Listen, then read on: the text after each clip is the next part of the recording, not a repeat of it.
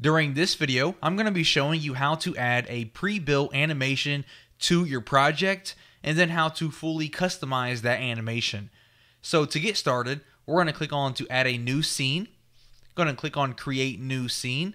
Down here at the bottom, I'm going to click on add animation / slide. I'm then going to click on add Explaindio slide. And then from here, I'm going to browse through here and find something that I would like to go ahead and add to my project. So let's go with the monitor 3D, for example, and let's go with this one here. So we have like an iPad or a monitor coming into the screen and then some text that we can customize. So I'm going to click on add single. Going to add that. Now that we have that added, I'm going to close out of my canvas. And now, again, we can see the animation here and all the different content that we can customize. Now, to customize all of this information on the left-hand side, you're going to notice that we have 4 different tabs. We have the scene, the SWF, the slide, and the effects. We're going to click on the slide, and then from here, we're going to click on customize this animation. And when I click on that, that opens up a brand new selection of options.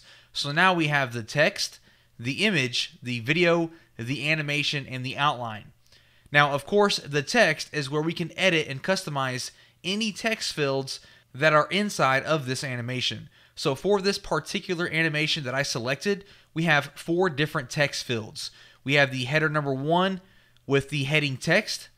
Then we have the header number 2 with the header number 2 subtext. So I can simply click inside of this, and instead of saying heading 1 goes here, I can say my headline. And now on the preview to the right hand side, we can see it now says my headline. So that there is how we can customize all the different text that we have, including the font, the size, the colors, and so forth. The next option that we have here is the image. So I'm going to go ahead and click on that. And for here, we have the background image, image area number 1, and image area number 2. Now again, depending on the animation that you selected, the number of image areas that you have might vary. I have the 2 different monitors, so I'm able to upload 2 different images, one for each monitor. So what I can do for image area number 1, for example, I can click on Browse, Gallery, or Remove. Since I don't currently have an image, I'm going to go ahead and click on Browse. From here, I'm going to select my background number 1, click on Open, and when I do that, we can see now inside of my animation, when it repeats here, that we have my image embedded inside of that monitor. Same thing for image area number 2. I can click on Browse, select my second image here, click on Open, and now we'll have that image as well inside of my second monitor, as we can see there. Now, if I don't like my image, or it's the wrong size, or I just want to try something else, I can click on Remove, and that's simply going to remove that image from my monitor, as we can see there.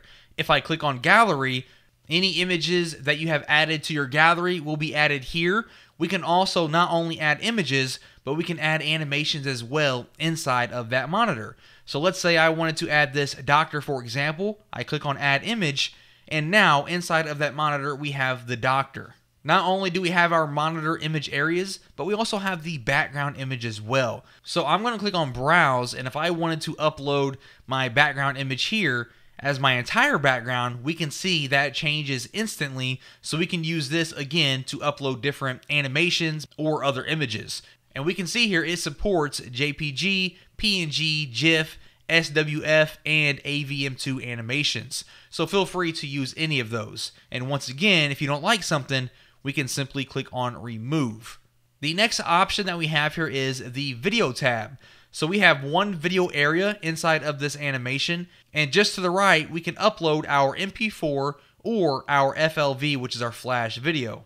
So I'm going to click on Browse and open up my video here, and once I do that, we can see my background is now this video that I uploaded, and it's going to repeat over and over inside of my background.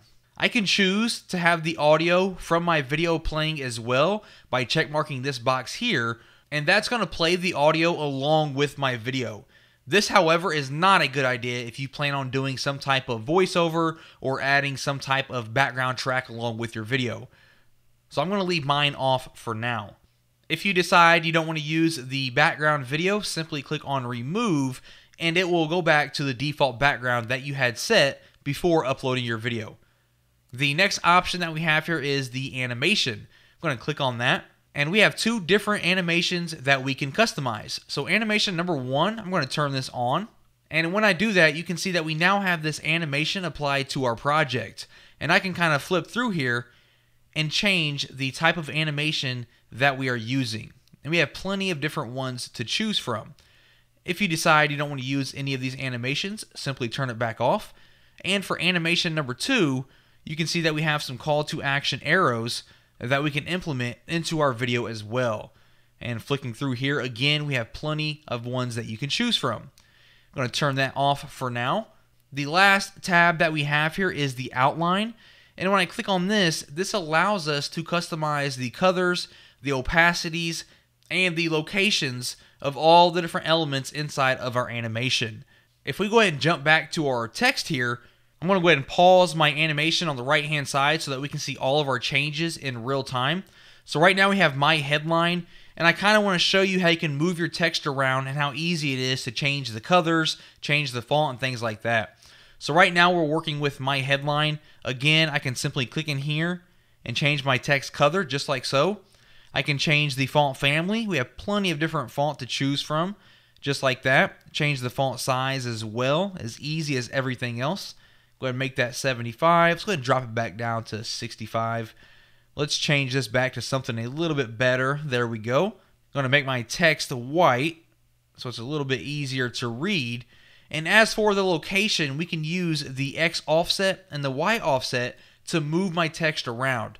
So as I change this, we can see that my headline is moving to the right. And if I do my Y offset, we can see that we can take my text up or down as well by simply holding this in and moving it around. So we can use both of these to move my headline to wherever I want it inside of the video. And not only can I do that with my text, I can do it with any of my text areas, but we can also do that with our images as well. If I go to my doctor here, I can click on that and we can see that my doctor is now moving around inside of my monitor, just like that, okay? So we can easily move anything around inside of our animation. And once you are done fully customizing your animation and you have it the way that you like, simply click on close here and that will take you back to the original settings and you can get back to working on the rest of your project.